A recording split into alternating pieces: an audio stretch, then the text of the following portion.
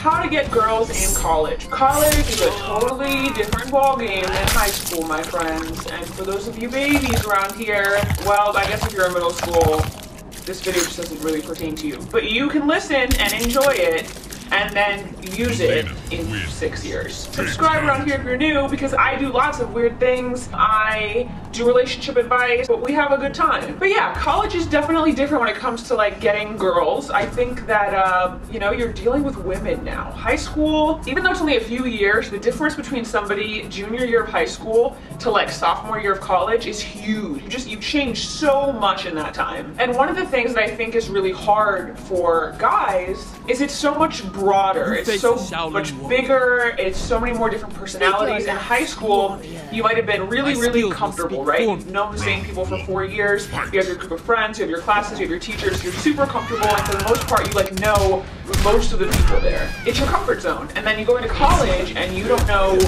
anyone.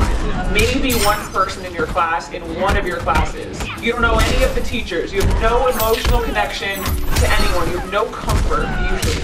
And I find that this is a problem actually for people who are more popular in high school. I find that people who are like didn't really care about popularity, maybe had outside friends, have a much easier time in college because they're already used to like not knowing a lot of people and not really caring. Versus when you're like the top dog in high school and then you go into college and you're a tiny fish in a big pond, everything changes and your confidence kind of goes down. Which I personally loved to see to the douchey boys from my high school. But anyways, I won't go there.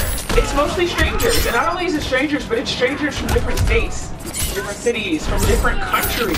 It's people who don't know anything about you. They don't know any of the places that you hang out. They've never heard of that burger place you go to. They don't know that you were the co-captain of the cross-country team at Sherman Way High School. They don't know and they don't care. Another big problem that I think people have is that there's not a lot of time to get to know people. In high school, you have that 5 minutes between every class. You have the cafeteria for lunch where everybody congregates.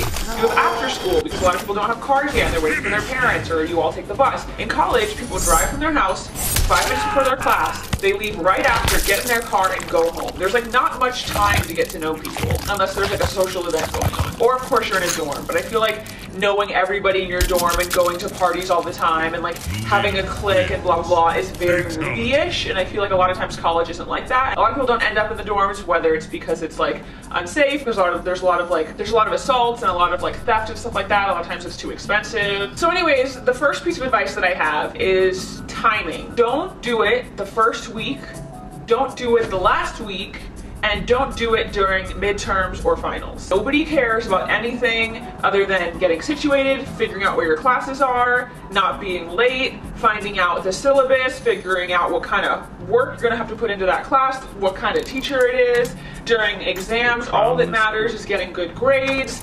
Nothing matters and nobody wants to talk to you. And if a girl is cramming super hard for a midterm and taking notes seriously during class, and you're trying to have sex with her, it's not going to work. Second piece of advice, do plan an actual date. Hanging out at the same place that everybody hung out after school and high school is not gonna cut it anymore. These are real women, you see? What accent was that? But seriously, you cannot take her to a movie theater at your local shitty theater that smells like feet and then hang out in that grassy patch behind the theater where everybody smokes and where you got your first blowjob. It's not gonna cut it. You gotta actually let it try. Next step is playing it cool. You don't have to automatically walk up to her, ask for her number, she gives it to you, you go on a date, you get laid, you get married. Like it can be a lot more chill than that and a lot easier than that. Ask her about an upcoming test, or if she knows what she's reading, or if she's doing well in the homework because you seem to be struggling. Strike up a conversation. If you guys don't sit in the same area, maybe as you guys are walking out, just literally like be like, oh, by the way, you look really beautiful eyes, and then walk away.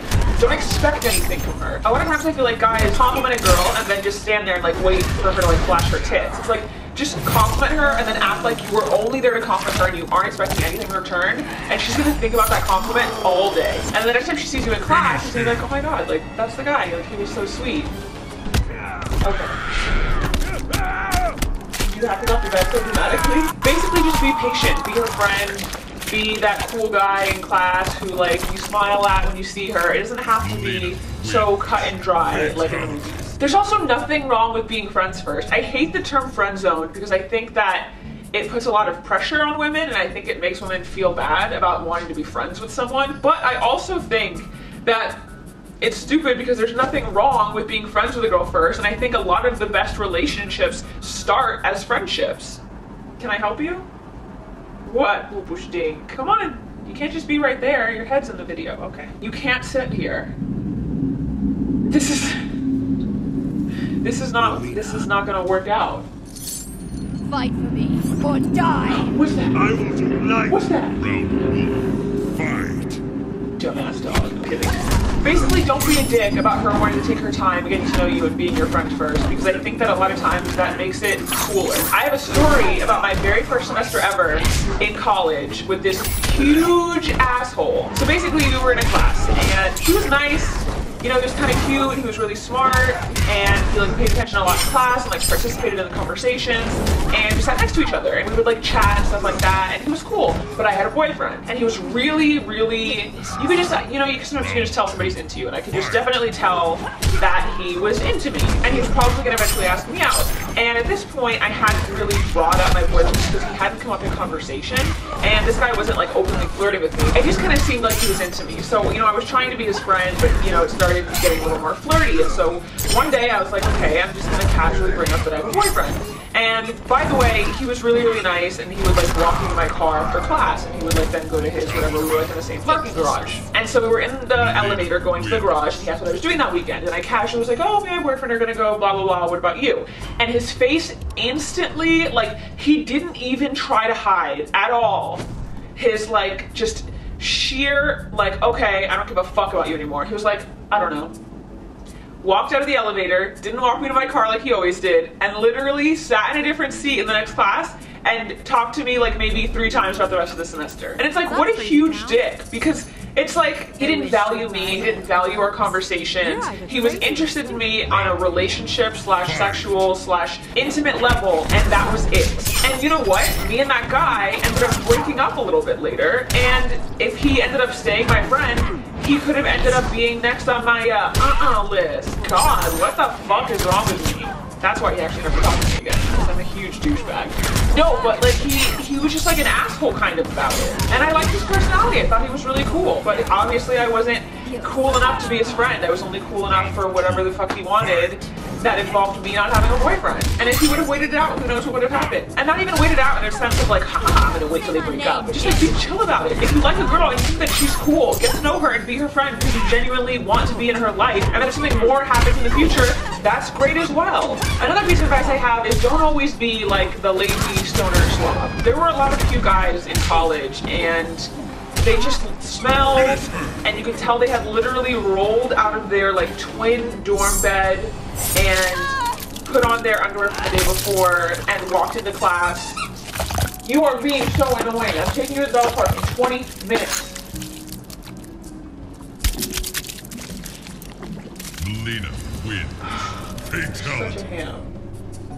I'm not saying that you have to wear a suit and a tie and look perfect. 8 a.m. classes are shit, and you're gonna wanna wear your sweats and flip-flops and not give a shit. But if you're interested in a girl on campus, it's not too hard, you know, a few days a week. Put a little bit of cologne, put a brush through your hair. My last piece of advice is very like momish advice, but it's join clubs. And there are 2 reasons. One, clubs in college are easy as fuck. You don't actually have to do anything, but be there for like the once a week, 20-minute meeting. And then it looks really, really good on your resume that you were like active and social and like passionate about the causes. But on top of that, it's a really great place to meet people. Because like I said, it's harder in college to be social unless you're like in a frat or a sorority. It's harder to just like start meeting people and talking to people. But with clubs, it makes it a lot easier, and you already are interested in the same thing. And don't join a club because a bunch of hot girls are in it. They're gonna instantly know that you joined it for that reason. Don't join the Friends of Animals club because a super hot girl in your chemistry class joined it and you fucking hate animals. It probably means that you guys don't have a lot in common. Join a club that you want to join,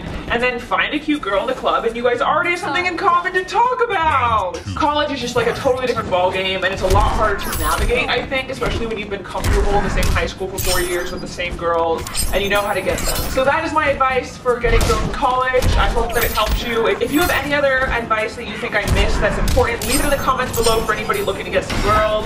If you did, please leave a like on it. Let's get to 3,000 likes for more relationship advice, and let me know what the next relationship advice video should be. What do you need help with? I'll talk to you guys later. Okay, bye!